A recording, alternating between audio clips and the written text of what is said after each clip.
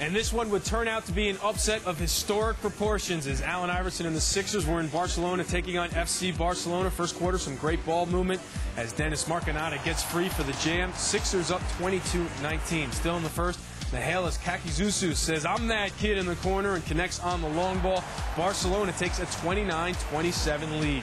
To the second quarter, Yukis Roki-Lenny handles the ball at the top of the key and drains the three as Vlade Divac looks on. The ball game was all tied at 36. Here come the Sixers. Chris Webber throws it up. Samuel D'Alembert throws it down for 2 of his 21, much to the delight of Chocolate Thunder Daryl Dawkins. Still in the second, Gianluca Basili gets around the pick and hits from behind the arc.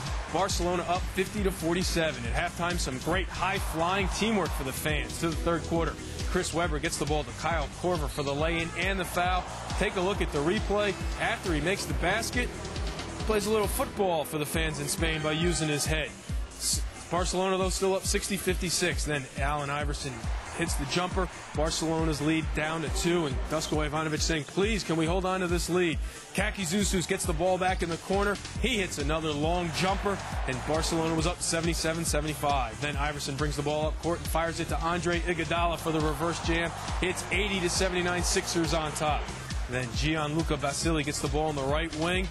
He's open, and he connects from behind the arc. He was doing that the whole second half. Barcelona up 87-81. Iguodala feeds Kyle Korver, and he responds with a 3 of his own to cut the lead to 3, 89-86.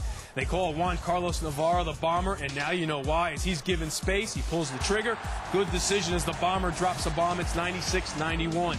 And then Jakalakovic gets it to Basili, who pulls in for 3, gets hit on the arm, counted, it goes. The dagger is a 4-point play. Take a look at the replay. He knew it was good as soon as it left his hands. So did Maurice Cheeks as he hangs his head in disgust. Chris Webber and the Sixers fall to a European team 104-99, the first NBA team to go to Europe and lose to a European team since 1987, 104-99 the final. D'Alembert, the bright spot for the Sixers with 21 points, 10 rebounds, and 7 blocked shots. The bomber, Juan Carlos Navarro, goes for 18.